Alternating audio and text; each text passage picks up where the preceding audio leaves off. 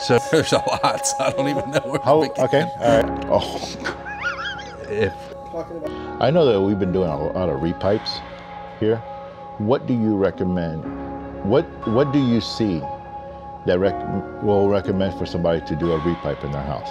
Or how long until they have to go ahead and repipe? That's a pretty big question that has a lot of variables when it comes to determining a status of a repipe, whether it's needed or not.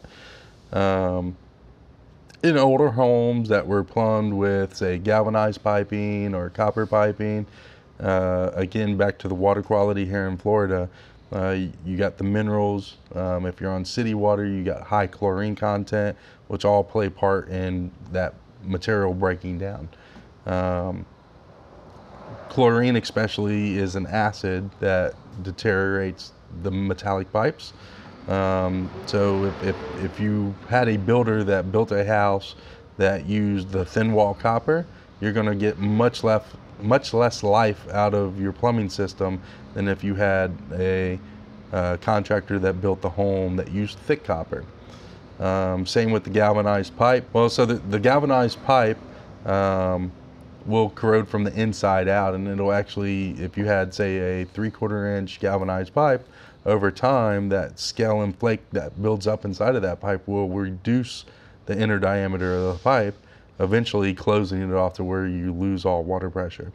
So really depending on the type of material, the quality of the water, whether your home has water filtration or not, can determine really the lifespan on your system overall.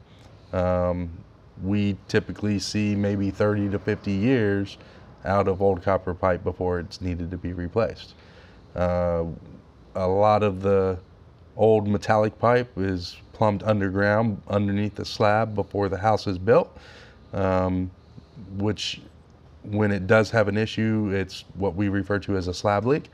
So typically a slab leak will be about 1/3 of the cost of what it would cost to repipe your home, not including any flooring repairs or drywall repairs or painting or anything like that that may need to be done after the repair is made. So you also got to take into consideration the reconstruction of the home if you choose to just do the repair versus just biting the bullet and going ahead with the repipe and not having to worry about it for many years to come.